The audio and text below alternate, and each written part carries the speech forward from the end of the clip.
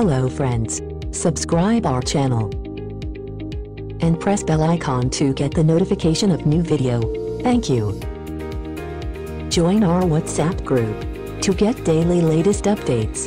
It's totally free, and all the best for this test.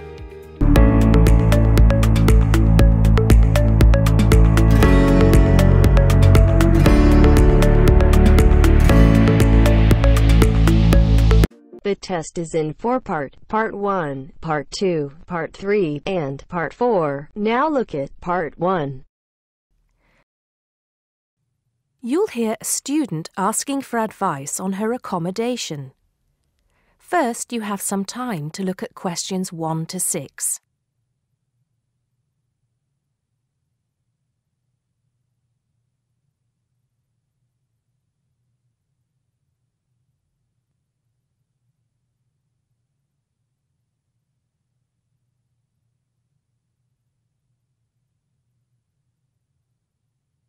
Good morning. So, what can I do for you? Well, it's about the accommodation where I'm staying at the moment. First, can you give me your name and address, please? Yes, I'm Maria Dominguez, and the address is 12 Pine Tree Terrace. It's in Westcliff. I'm staying with 2 other students. There's actually 4 of us in the house, us 3 students and the lady who rents the house to us. So, is there a problem? Well, there are a few, actually. You know, I'm a first-year student, and though I lived away from home for a while when I was studying over the summer in Mexico City, I've never lived abroad, and it's a big change for me. The course is tough, but that's not the main difficulty. I'm coping with that up till now, anyway. The accommodation was arranged for you by our office, wasn't it? It's a nice place by the sea. Okay, but it's difficult. There are only a few buses, and it takes about 50 minutes. It's just so far away, and there's no way I can get back if I want to stay on after 7. And also the other thing is, there's nothing to do there. It's basically just a village. All my friends stay on campus. What about the girls you live with? Do you get on with them? Well, when I see them, but one of them is hardly ever there. Mostly she stays in a house with friends. They've got plenty of extra space, you see. The other girl is quiet as a mouse and hardly ever leaves her room. The landlady's friendly enough, though a bit forgetful, and she doesn't keep the place very clean. I don't have any real problem with her as a person, though. I understand it's rather far away, so I suppose you'd like us to find you a place in the halls of residence or closer by in the town. That would be good. You did say in your brochure that most first-year students are offered a place in halls. I think it actually said final-year students have priority there. They need the library facilities more for studying for their finals. Before you hear the rest of the conversation, you have some time to look at questions 7 to 10.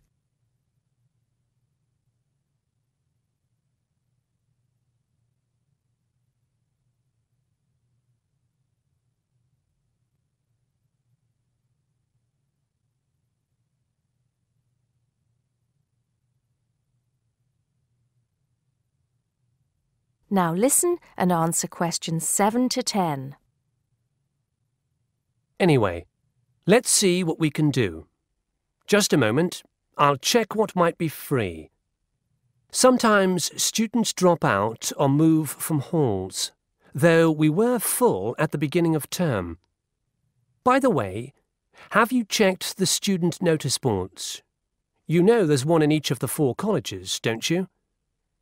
There are often requests for people to share houses, and it can be quite cheap. No, I hadn't thought of that, but it's a bit of a risk living with complete strangers. Now, I see there's a room free in Hillside College. That's the one with the tall tower, right? That's it. It's the smallest college and has a reputation for being quite fun. Oh, but it's a shared room. Would you consider that? That's going to be a problem for studying, isn't it? What if she plays music all the time, and maybe we won't have anything in common? Maria, I see you're studying history. So is this girl, Francesca. She's Italian. Well, at the moment I'm doing the General Humanities course, which includes history, but actually I'm planning to change to literature quite soon. That's not the thing, though. I really want a room on my own. Right. I'm afraid I don't see any other openings. There's nothing showing up on the computer, at least on campus. Well, if I have to stay where I am now, I'm going to find it more and more depressing. Here's one more thing we can try. The university owns several places on the Thanet Road and also by the West train station. Both of these are about a 20-minute walk down the hill. They're not the newest of buildings, but I could check for you. Can you come back tomorrow? Oh, no, that's Saturday. What about Monday? Yes, sure. I'd really appreciate it if you could do something for me. Let's hope so. You now have half a minute to check your answers.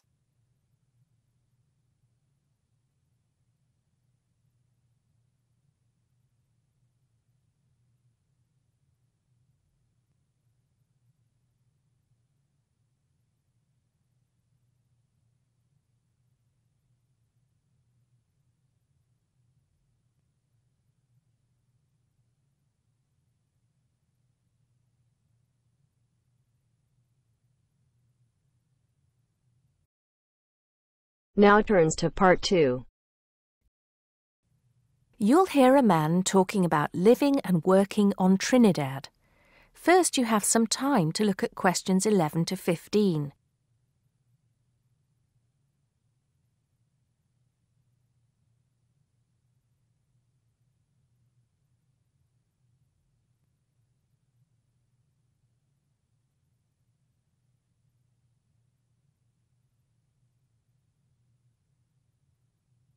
Now listen carefully and answer questions 11 to 15. Hi, I'm Steve Pinfold, and I'm here today to tell you about my gap year, which I took about 20 years ago. Unlike many students these days who go travelling or get some work experience between school and university, I decided to do something completely different after finishing my degree. I applied to work for a charity organisation.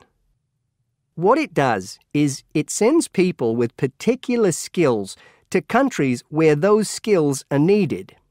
Apart from having some experience teaching English to summer school students, I didn't have any particularly useful skills, I thought, but luckily I was still accepted. I had to find the money for the flight, but you get free accommodation. I stayed with a family of 5. And you do get paid, but not much. It's a bit like pocket money, enough to get by. I worked in an orphanage and taught English at a local school. Where was I? Well, originally I was going to be sent to a village in India, but at the last minute the organisation decided to send me to Trinidad. Now, this is a fascinating place. It's an island in the Caribbean. Well, in fact, the country is actually 2 islands. The smaller one is called Tobago, which is connected somehow to the word tobacco. Anyway, there I was, a young white guy living and working on an island which is mostly a mixture of descendants from Africa and India. The Africans were originally brought over as slaves, and the Indians came later as indentured workers. That means they agreed to come for a specific time, but many of them stayed. There are also some Trinidadians of Chinese and British origin, though the native inhabitants were basically wiped out by colonialization. I myself felt completely accepted and had the time of my life. The language everyone speaks is English, so there was no problem for me there, but some concepts don't quite translate. They're pure Trinidadian. There's the term liming, for example, which means sitting around watching the world go by. Also, there's the famous carnival, when the whole island is taken up in playing mass. For a whole month, around February or March, it depends when Easter is, everyone's busy preparing costumes, practicing calypsos, soca and steel pan music, and most importantly, partying. Before you hear the rest of the talk, you have some time to look at questions 16 to 20.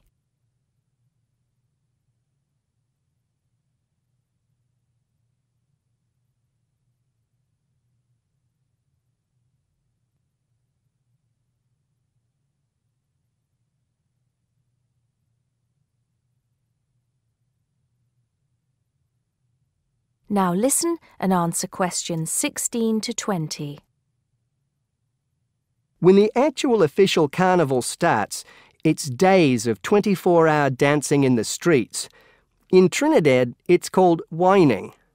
You've probably seen this sort of thing on TV, in the more famous carnival in Rio, or even at the Notting Hill Carnival in London.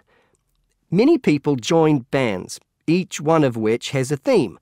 For example, the Sea or Jungle Fever, and they have costumes designed and made to go with the theme.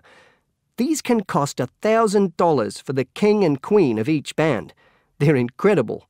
The whole city is a non-stop party zone, full of colour and sound. It's serious too. The bands are in competition and the winner gets $1 million. Sorry, I got a bit carried away with those memories. Back to my real job there.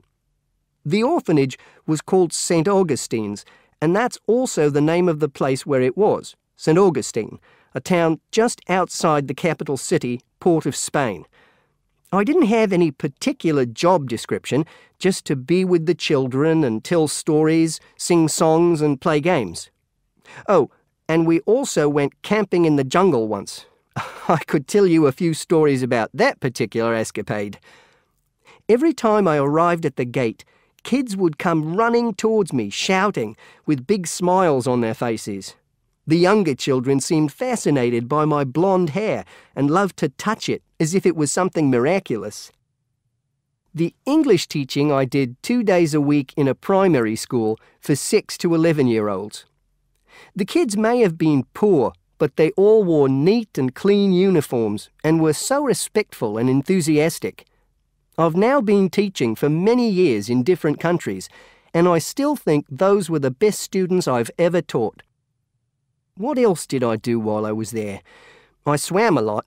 Can you imagine what it's like swimming with dolphins and with pelicans diving into the sea right next to you? More seriously, I trained to be a Samaritan. That's someone who listens and supports people who have problems with their lives. Overall, what I took from the experience was a sense of being in another culture, or rather cultures. As humans, we all share many characteristics, but we express ourselves in various ways. In Trinidad, there are lots of different communities and religions, and so many different kinds of festival to see.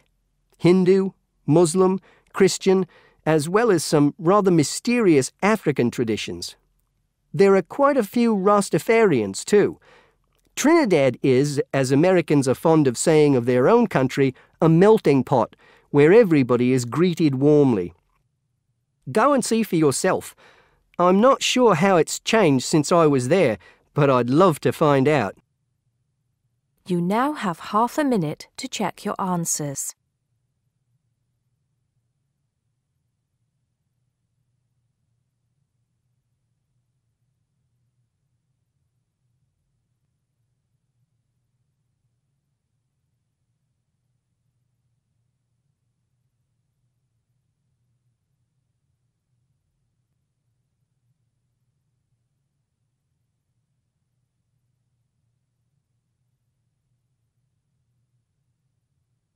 Now turns to part 3.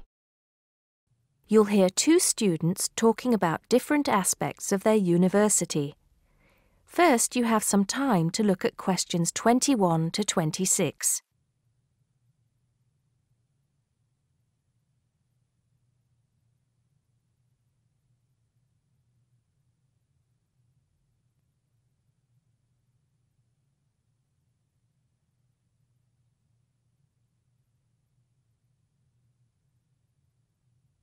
Now listen carefully and answer questions 21 to 26. Great party last night.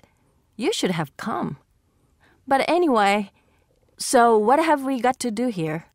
We're supposed to fill this form in by ourselves, but I'm sure it's okay if we chat about it first, don't you think?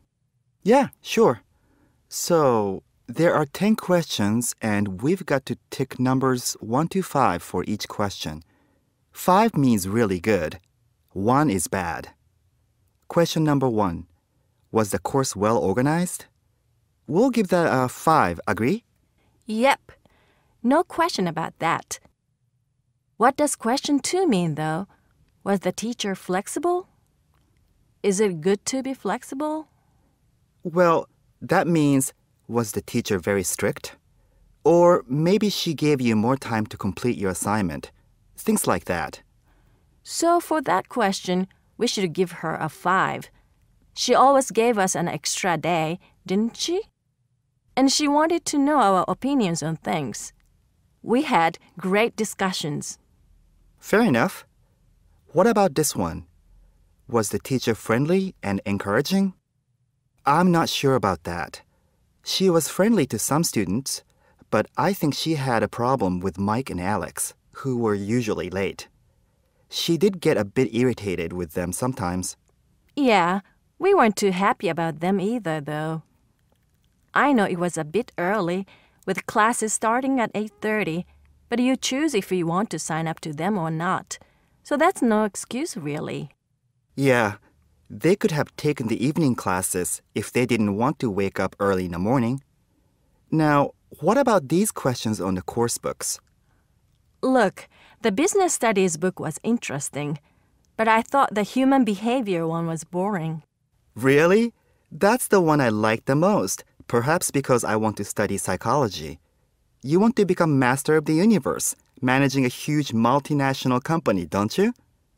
There's nothing wrong with being ambitious, you know? The best laid plans of mice and men. What's that? Some sort of quote? Stop being so literary. Let's get on with question 5. Did you find the campus library a useful resource? Well, most of the books I wanted had already been taken out, but the internet access was definitely useful. Let's give that a 4. Okay, and the staff there were always friendly and helpful. Before you hear the rest of the conversation, you have some time to look at questions 27 to 30.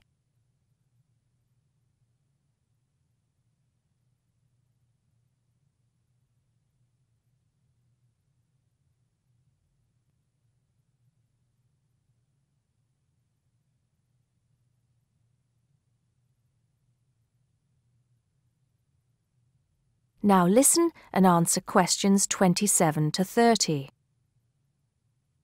Now, what's this? You know, they keep going on at us about how we don't use the off-campus library enough. I suppose this question is to test if we know where things are there. So here's a plan of the library.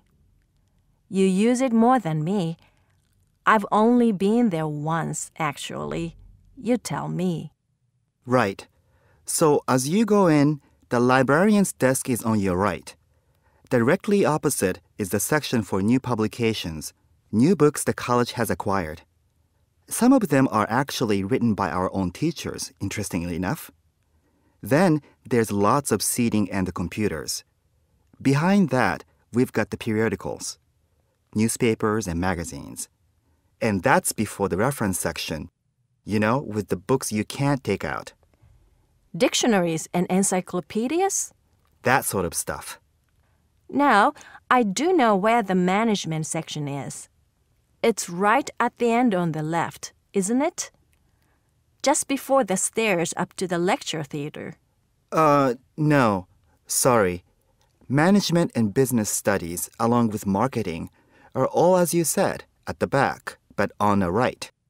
Oh, so what's on the left then? That's the fiction section, or literature. Now, if you want to photocopy something, where do you go? I think I remember. Isn't it one of the rooms after the entrance on the right? Yeah, it's between the multimedia room and the seminar room. They're all behind the librarian's desk. What about the toilets? For those, you have to go downstairs. That's where the computer studies section is too, for some reason. Let's get on with the next question. You now have half a minute to check your answers.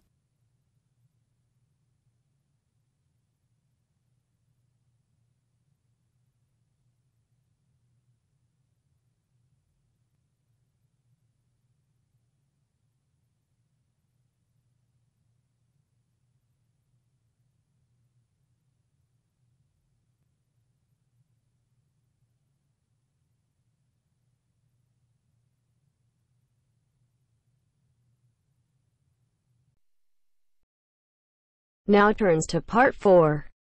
You'll hear a lecturer talking to students about sport in Ireland. First, you have some time to look at questions 31 to 33.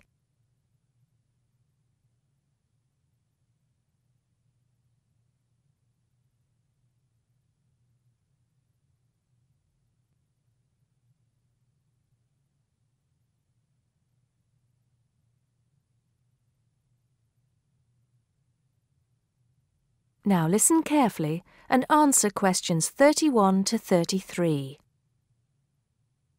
Now, today we're going to be finding out about the most popular sports in the Emerald Isle. That's Ireland, of course. Can you guess what they are? Well, there are these two lesser-played games, a form of rounders and Gaelic handball. But we'll start with one which is perhaps over 3,000 years old, arriving in Ireland with the Celts, some claim. That may be a slight exaggeration, but I consider it to be the fastest field game in the world, and it goes by the name of hurling. Well, that's what it's known as in the English-speaking world anyway. So, what do you have to do? You've got 15 players on a team, one of them the goalkeeper. Each one has a stick called a hurley. Here you are. I've brought mine along. Had it since I was at school. This is what it looks like, and basically you have to get this ball, called a sliotar, that's S-L-I-O-T-A-R, so it's not spelt the way it's pronounced. You hit it into the net for 3 points, or you can hit it over the net for 1 point.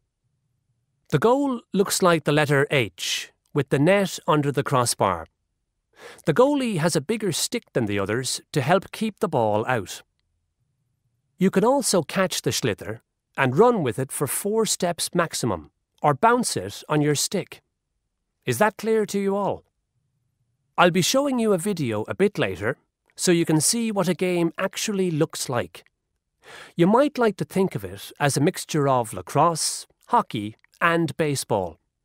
Oh, and it's played by women too, but it goes by the name of camogie in that case. Before you hear the rest of the talk, you have some time to look at questions 34 to 40.